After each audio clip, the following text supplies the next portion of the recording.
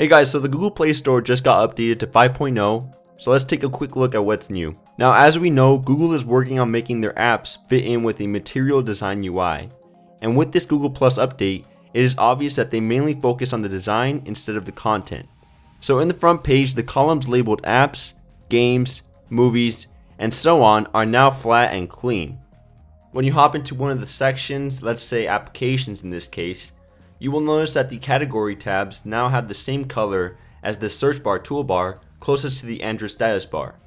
This is the same for games, movies, music, books, and newsstand with all different colors, but they are all following the same pattern. Plus, another perk is that the new colors are brighter and more integrated with the design.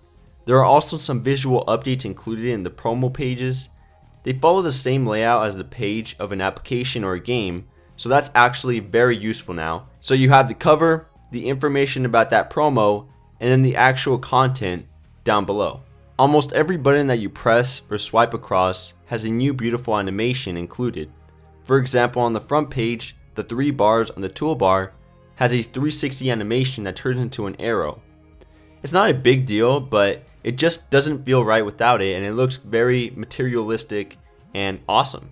So I will leave the update in the description as an APK to download onto your phone.